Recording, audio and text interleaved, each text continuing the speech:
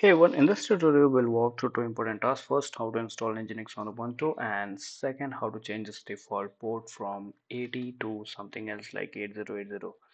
So as always, begin by updating your system using sudo apt update. Just enter your password. Okay, next you have to install the Nginx. So we'll be using sudo apt install Nginx-y, and yeah, it will take few seconds.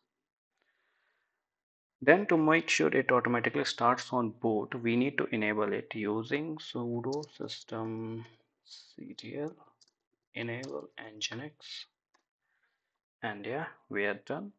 Then we have to simply confirm the status of our nginx, whether it installed or not. We have to check the status, and here you can see it's active and running. Q2 just quit. Then we have to just go into your browser and check whether Nginx is running or not on port 80. So just hit http://localhost and not 8080, just 80. Sorry.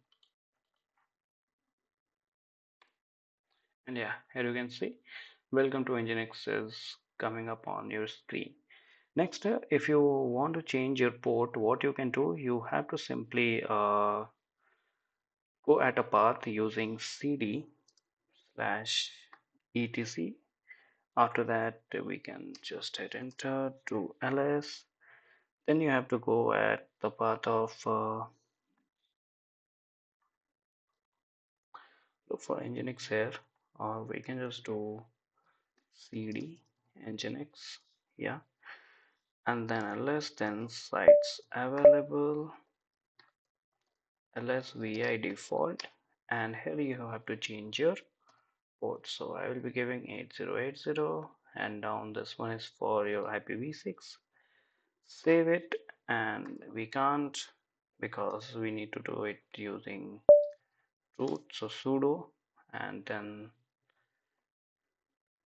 80 here also 80, escape to save it. Okay, wq.